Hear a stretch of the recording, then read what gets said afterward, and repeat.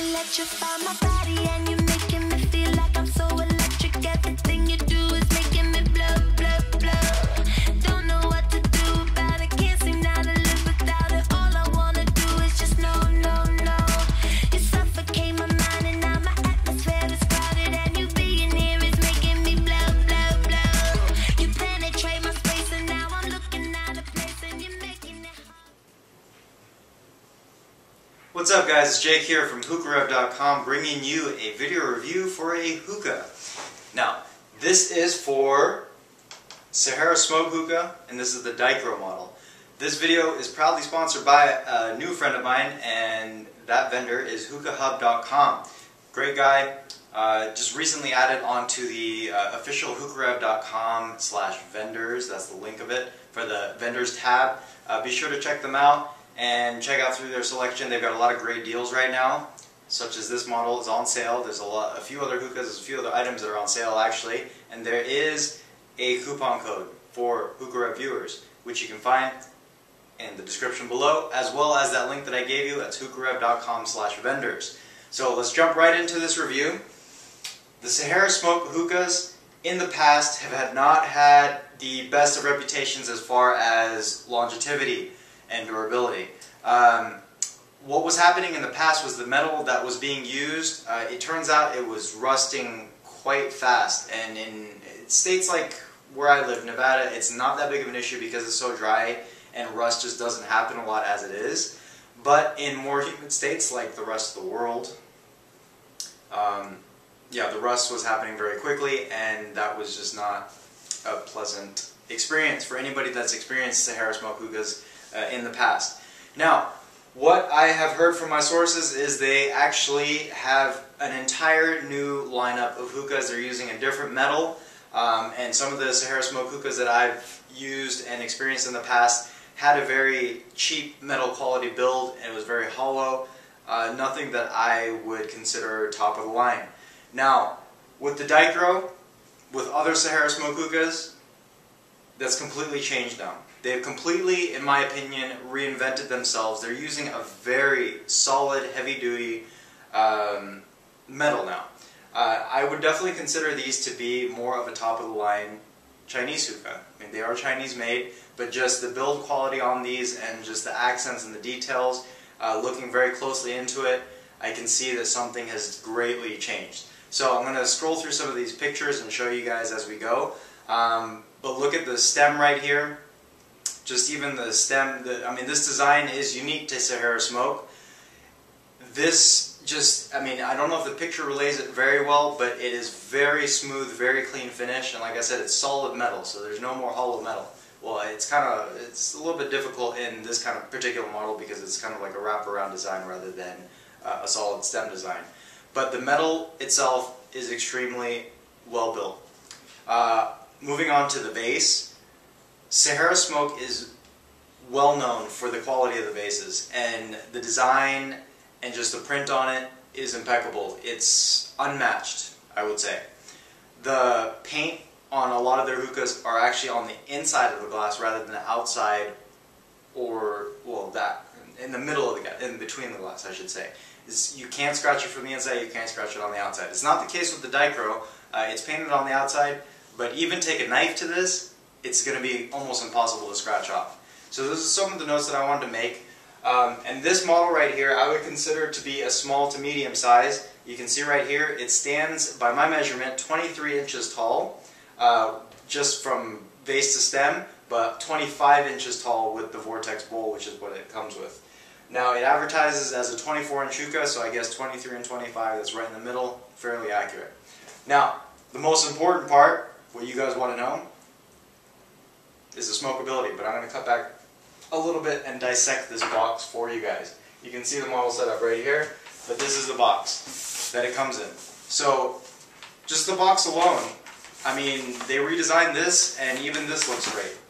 You can see it tells you everything that it comes with. Nice picture of the model.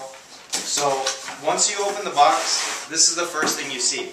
You get a nice Sahara smoke carrying case.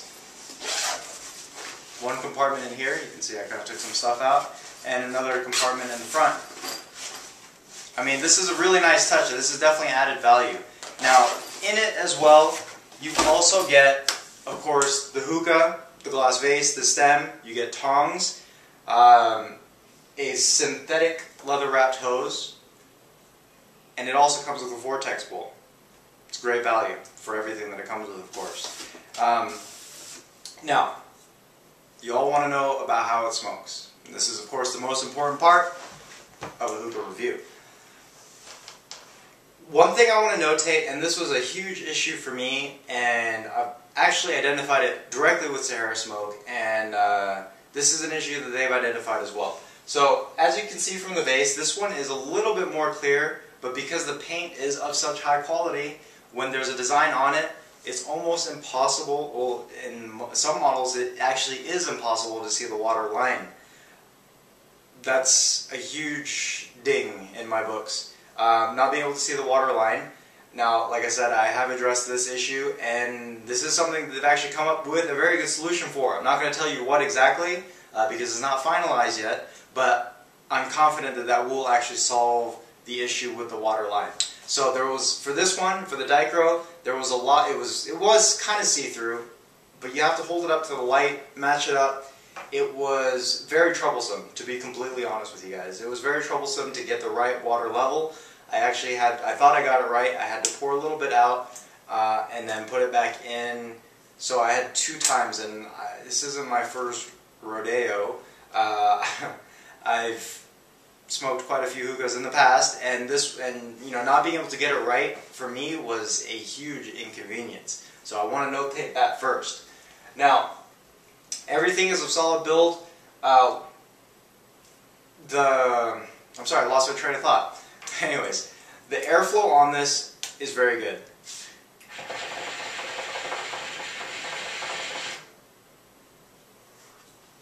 The hose that it comes with is a standard Sahara Smoke hose, but it is a very big gauge. It's not a typical like Maya hose or any kind of generic Chinese hose that you see in the past. It is very wide, as you can see from the mouth tip. I mean, it adds to it. I've used a fancy hose, an Egyptian hose, rainbow hose. I've used all my major hoses with this, and the airflow is almost dead on. Comparable, I would say, actually, to a free-flowing KM.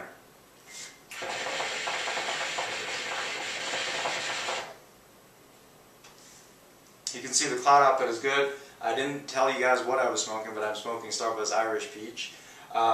So I'm smoking the Starbucks flavor right now, and you can see the smoke output is good from the hookah, it's from the tobacco as well.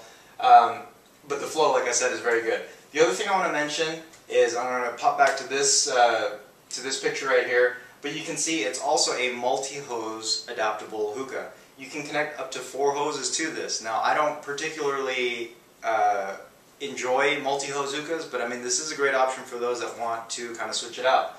What I do want to tell you guys, though, that the screw-on features of these little side ports is seamless. Now, what I've seen in other Chinese hookahs, you almost sometimes have to get a wrench to it and really crank it open.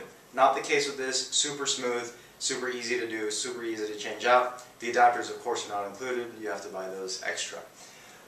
So between the hose, the vortex bowl, I mean, you really get a complete package in this. There's really, to be honest with you, no need to upgrade the hose unless you want something that looks a little bit better and that holds a little bit better, because the handle is a little bit small for my personal preference, but as far as functionality goes, it makes no difference. So overall, it performs well. Now, it's just the vases that I get stuck. The vase is the part that I get stuck on. So, already got one ding on not being able to see the water level. The other thing is, because it's got a bottlenecking effect,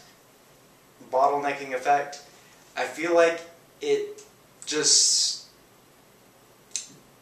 diminishes the smoke buildup in the bottom, if that makes any sense. It doesn't affect the flow whatsoever, just you can tell that there's a bottlenecking effect going on.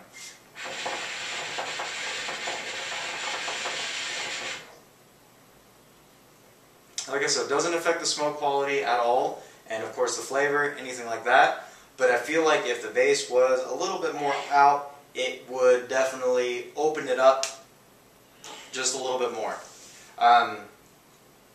not enough to say that this is a terrible hookah, because it's really not. So overall hookahrev.com rating, I'm going to give the Sahara Smoke Dicro a 75 out of 100. Most of its points were won by how free-flowing the air was, and definitely the exceptional build quality.